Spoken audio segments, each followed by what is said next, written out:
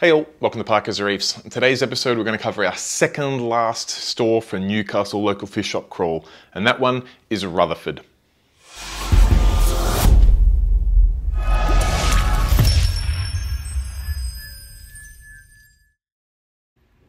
Okay, so where is PetQuarters of Rutherford? Now if you head north from Sydney and a little bit west, or maybe even northwest from Newcastle itself, you'll see PetQuarters of Rutherford, not far from Maitland, which is probably a little bit more known. And you can see again, we're in a fairly large homemaker centre, so handy if you're chasing a few things at once and you want to pop in and have a cheeky look at some corals and fish, you can head on in. And as of course, like all of the other PetQuarters stores, they've got this trademark dog wash there, and usually a groomer as well, so that you can pop in and get your dog washed and groomed while you have a look at, all of your reefing requirements. So head into the store, you can see this is a pretty large store here, and to the left we've got a fairly dominated aquarium section, including that beautiful Red Sea Peninsula tank. And to the right you've got your cat, dog, bird things, a lot of Christmas featured items at the moment, as you can imagine. So we'll probably stay fairly clear of the right and we'll head over to the left, and it's hard not to stop in and have a quick look at this Red Sea Reef Peninsula, because to be honest, this is probably one of the nicest display tanks I've seen in the PetQuarters stores. Now, I was going to say there's nothing super exotic in there. There is. There's some crazy, ridiculous Recordia. But most of the corals in there are fairly easy or low maintenance, and it just works. The location of this peninsula tank, the scape, everything about it to me just looks really good, and I think it's a fantastic type of reef tank to show people that may be not into aquariums yet. And the last thing you want to do is have someone that's coming in for some dog food and have a look at a 1 inch long stick and tell them that that's $800. So it's a good beginner-like tank. You can see we've got a huge freezer there of frozen foods, and then you walk straight into a good range of dry goods. We've got a good assortment of Sitche pumps and wave makers. We've got Pakistan algae reactors, huge variety of skimmers. You can see we've got some Mick-Mole lights and a couple of water box tanks on display there. We've got the water box 10 gallon and 15 gallon, nice sized tanks, and you can see they also do them there with a full combo with everything you need to get them running, including pumps and etc.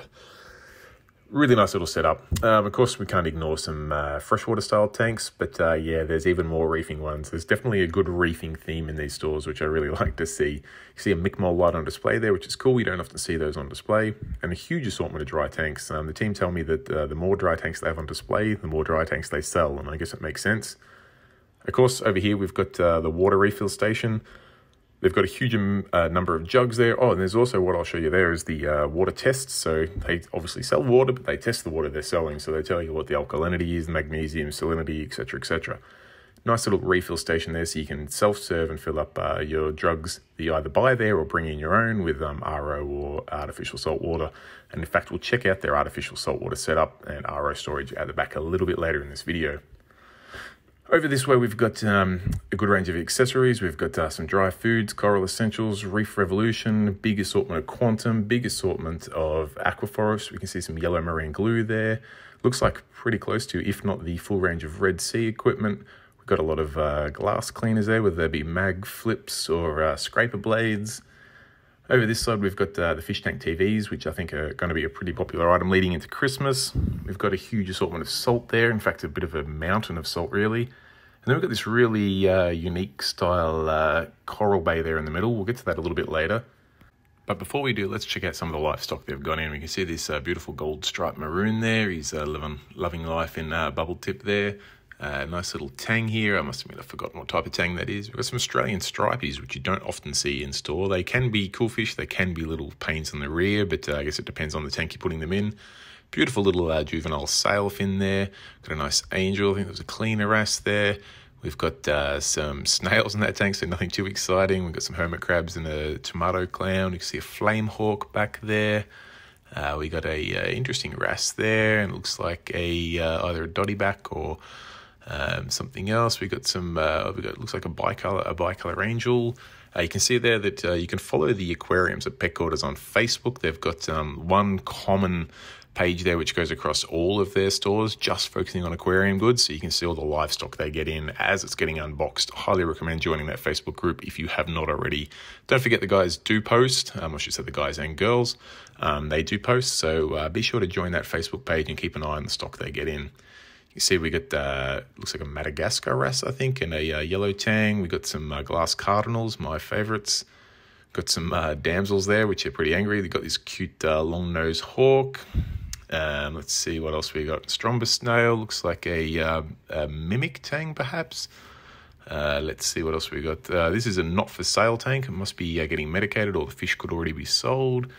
We've got some black clowns. I can see a Valentini puffer in that tank back there. Got a good little assortment here of Bangai cardinals. I do love Bangai. Such a different fish. They really mix it up from other fish in your tank. Beautiful wrasse. Couple of wrasse there. What do you got here? We got, looks like a 6-line and some fire gobies. Big lionfish. Just doing his own thing. Big Picasso. Oh, no, sorry. Not a big Picasso trigger, but a Picasso trigger. He will no doubt get big really soon. And of course, we've got a good assortment of freshwater fish as well, which I'm going to skip over fairly quickly because you know me, I don't want to embarrass myself too much with the variety of them here. We've got this, I'm pretty sure I've seen one in every tank now, that beta style tower, and then the plant system. You can see a couple of people in washing their dogs already. Don't want to embarrass them too much with the camera, but you can see they're doing their thing. Probably got a partner checking out the fish and coral while they're doing that. No, maybe not. And you can see there's no shortage of supplies for your other pets there. We've got huge assortment of cat, dog, bird, rabbit, and there's even a turtle tank there. But like I said, a good 40 to 50% of the store is aquarium-related stuff. We got the glass cabinet with all the Primo gear in there. So we got the Mick Moles, we got the Max Spect Bio blocks, we got the Red Sea Reefer LEDs, AI Primes in both the Marine and Fuge. Got the Nero 5 pumps from AI, which is cool. See a big assortment there of API medications. We got filter pads. We got some more dry foods from Hikari and Ulife Spectrum. Huge assortment, really. Taking advantage of the big footprint. We got some canister filters, air stones, heaters, T5s. I like this little bench here, which is used for bagging up fish and corals. Just a neat way of doing things without getting water everywhere, and they can ensure they've got their supplies on hand. I'll just pop the filter on and we'll have a quick look at these corals. All right, have a look here. Wow, look at the size of that tabling acro, big pink tabling acro. We got some super bright chalice there. What have we got? Some favias. There's a beautiful one with some yellow through it. Looks like we've got some more favias, lobos, favites, I think. We got cinarias, we got scollies, trachophilias. You name it, the guys here have got a pretty large tank. I'm not sure on the dimensions of this tank, but boy, it fits a lot of coral in. They tell me that they were trying not to stock up too much because we had frag stock coming up this weekend, and they were trying not to get too much stock in and then be caught with it after the crowds. But if this is not a huge amount of stock, I don't know what is, because she is filled to the brim. So we've got some special morphs up there. We've got some cool deshies over there. We've got a sailfin, just making sure there's no algae on any of those pieces. Colours are just absolutely singing, and the prices here are very reasonable too. We've got some nice fungias there, great little assortment of fungias. Got some wild Zoa rocks, and we've got some of the salty pets frags as well, which is cool to see because they've always got some fairly primo gear.